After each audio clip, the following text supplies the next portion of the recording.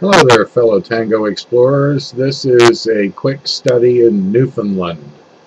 What you're looking at is a multi-axis Tango scan composited together of my 165-pound Newfoundland sleeping on the kitchen floor. If you look, as I orbit it around and move around, you'll see that the multi-axis information has been used and successfully composited together to build a three-dimensional point cloud of the dog.